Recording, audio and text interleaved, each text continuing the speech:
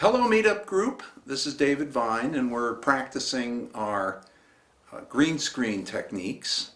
We're going to be using PowerDirector software, and I tried it this morning and it's a heck of a lot easier than I thought. It's just like take the eyedropper, go onto the green, and it disappears, which is, you know, nice.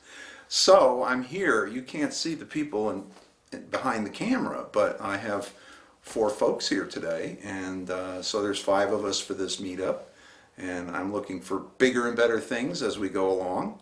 But so we'll try to put some things into the green background to you know, see how it works.